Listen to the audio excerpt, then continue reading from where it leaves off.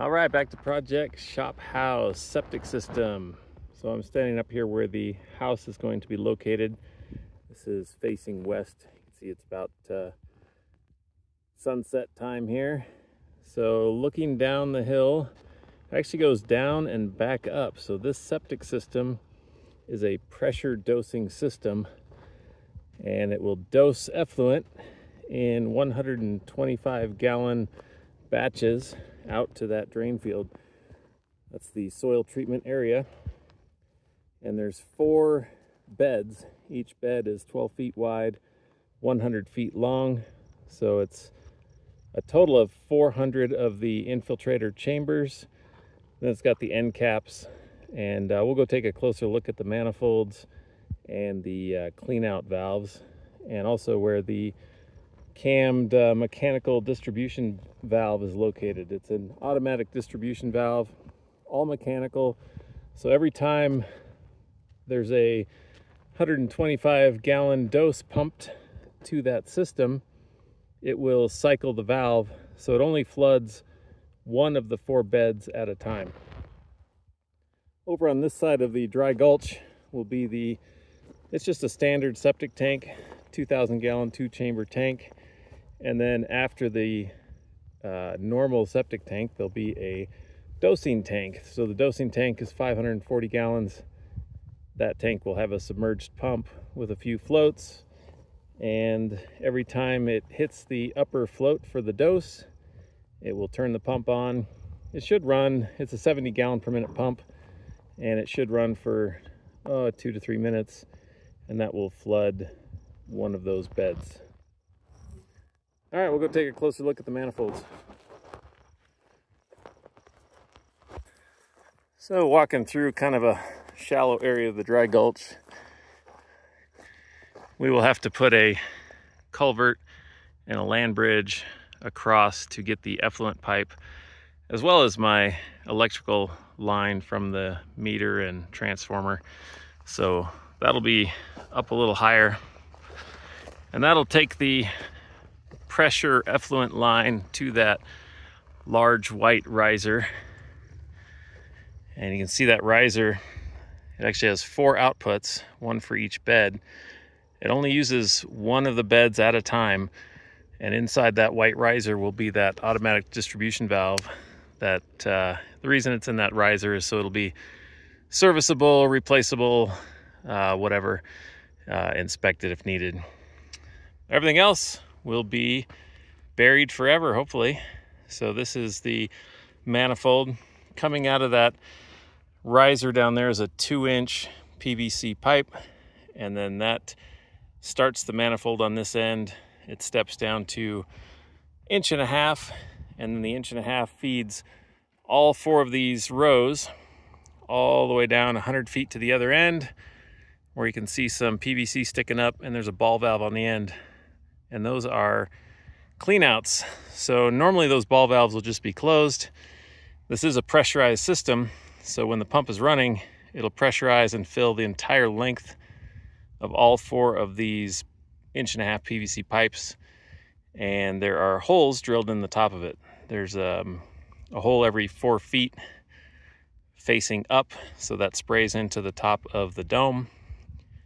And then there's a hole on either end, which is a drain hole.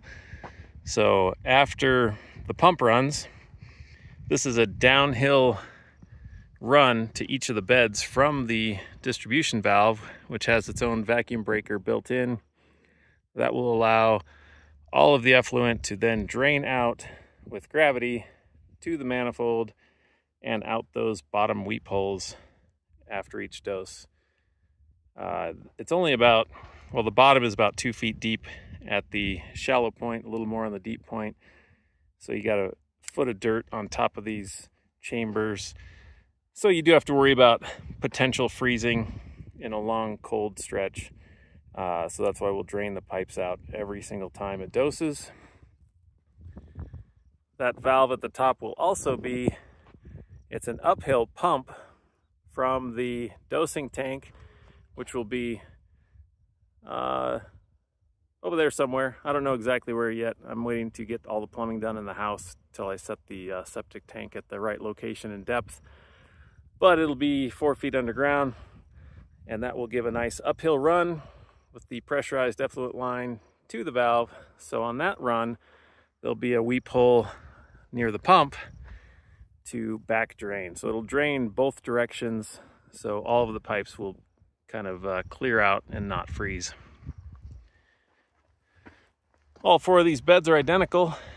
On the far end there, I've got the large diameter 4-inch pipe, the STR35 drain pipe, and those are just inspection pipes. Go check those out. I have to install them on these corners as well.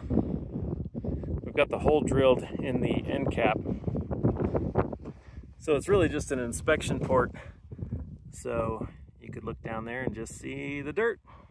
This system didn't require gravel or sand or anything else. We just had to scarify the local soil, and then the chambers take care of the rest. The chambers have a design where the dirt can't fall in the sides, but they have louvers cut into them to allow it to micro leach, they call it. So the moisture will just kind of bleed out. Some will go sideways, some will go down. Now we'll walk down there and we'll check out the valves. So with this system, it had to be undisturbed dirt in between each bed. So this is a 6-foot wide strip and the 12-foot wide beds. So this can't be driven on or disturbed. It had to be natural settling, however it lies. So on the far end of the beds here, we've got a long sweep to a ball valve, and then that's not a glued in cap, that's just set in as a dust cap. These will be accessible with little sprinkler boxes, and you can open up that ball valve and back jet these pipes.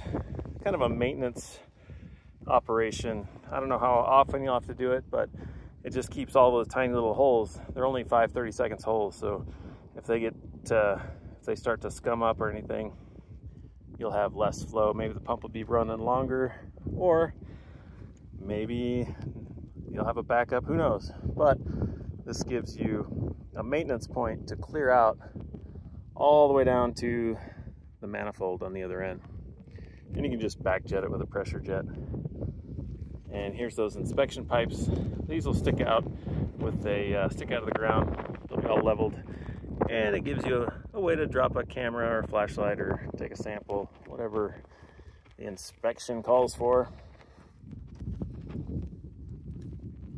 This was a pretty big job. A lot of digging. I got piles of dirt everywhere. Kind of took it a layer at a time.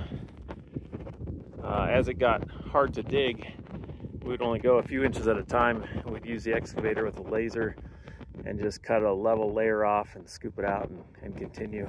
From this angle, you can see the slope. It's a 14% grade here, so the beds are stair-step down.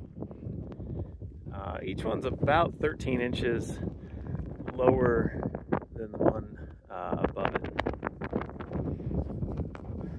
So this is ready for inspection. I've got an inspection coming up in a day or two, and obviously I don't have the entire system done because I don't have the pressure tank. I don't have electricity to run the pumps. I don't have a house to drain into the tanks. So what we're doing is we're doing this in phases. This soil treatment area will be inspected as is up to the valve riser. And then we just want permission to cover it up with all this dirt. It's kind of a mix of dirt as you dig. Some was sandy, some was harder clay, some was actually pretty nice topsoil. So we're gonna end up putting the topsoil towards the top so we can revegetate with just native grasses, nothing with tap roots or heavy roots of any kind. So back here at the riser, that'll be bolted down, hopefully not need maintenance or repair or replacement very often, but it's accessible.